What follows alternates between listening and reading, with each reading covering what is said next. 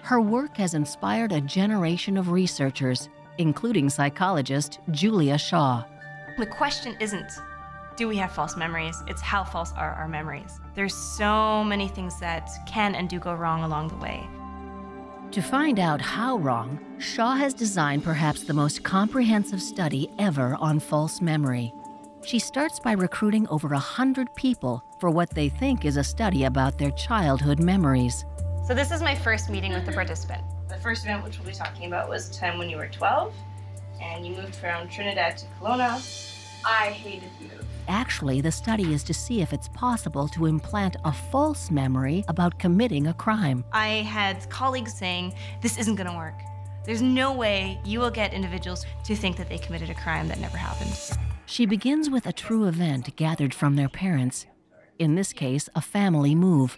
We moved around like every year kind of thing. But this was just a trick to gain trust. The next step is to introduce the false memory, a fight so severe that the police were called. So the other event which your parents reported happening was when you were 14 years old, you initiated a physical fight and the police called your parents. They said it happened in Kelowna in the fall, and you were with Ryan when it happened? Only 2 of the details are real: the name of the best friend and the place she lived at the time. The rest is made up. Honestly, I don't remember. I don't know what you're talking about. I feel like I don't think I've ever been in a fight.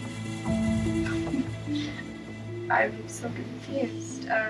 Shaw then turns to a series of cognitive techniques known to induce false memories, starting with an imagination exercise. I'd like you to relax, close your eyes, and focus your attention on trying to retrieve this memory. Okay.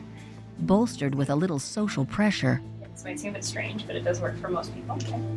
Subtly introducing this notion that it works for most people if they try hard enough, which is a subtle form of social manipulation. And asks the participant to visualize certain details of the stories.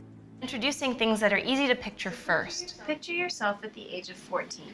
Picture yourself at the age of 14. That's an easy thing to picture. In Kelowna. In Kelowna, the place that she lives, that she lived at the age. Also easy to picture. And it's fall. It's fall. Everybody can picture fall. And you were with Ryan when it happened. When people imagine events that might have occurred in their past, we know that that's a potent way of creating false memory. After giving the memory a week to set, she brings the participant back. Okay, so welcome back. And so by the time we get to interview number 2, we're seeing a different story. Remember, like a verbal fight, and maybe seems so unlike, but maybe I pushed or something. Good, okay. So this is where she's first fully buying into this idea that she's actually had a fight. I feel like she pushed me first. Okay. And this person is starting to picture how it could have happened. And what could have been turns into what would have been, turns into what was. So by the 3rd interview, the memory has taken hold. I think the cops showed up and we were kind of having maybe a verbal kind of fight, and then it kind of maybe got to a push. Mm-hmm. And it wasn't just this once. Shaw was able to convince over 70% of participants that they committed a crime. I think I just lost it. I couldn't take that anymore. Okay. I was incredibly surprised at the rate that I had in terms of successfully implanting these false memories. Can you physically feel things in the memory? Yes.